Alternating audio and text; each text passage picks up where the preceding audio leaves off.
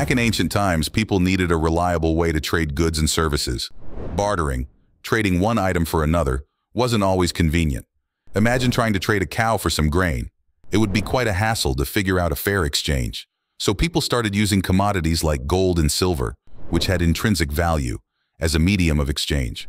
Gold was especially valued because it was rare, durable, and easy to carry. Fast forward to the 19th century, and countries began to adopt the gold standard as a formal monetary system. Under this system, the value of a country's currency was directly tied to a specific amount of gold. This meant that you could theoretically exchange your paper money for a fixed amount of gold at any time. It provided a stable and predictable monetary environment, which was important for trade and investment.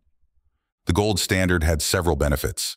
It limited the amount of money governments could print, which helped control inflation and maintain trust in the currency. Since the value of money was tied to gold, it reduced the risk of currency devaluation. For example, if a country started printing too much money without enough gold to back it, people would lose confidence in the currency's value. Let's consider a practical example from history. In the 19th century, the British pound was backed by gold. This stability helped London become a major financial center, as traders and investors trusted the value of the pound. This confidence in a stable currency facilitated international trade and investment, contributing to economic growth. However, the gold standard also had its drawbacks. For one, it limited the flexibility of governments to respond to economic crises. During the Great Depression in the 1930s, countries on the gold standard couldn't easily increase the money supply to stimulate their economies because they were constrained by their gold reserves.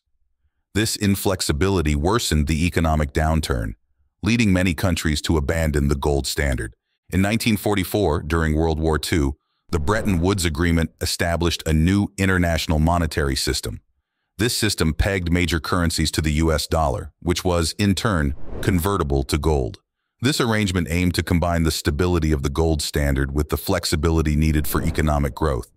However, by 1971, the United States faced significant economic challenges and could no longer maintain the gold convertibility of the dollar.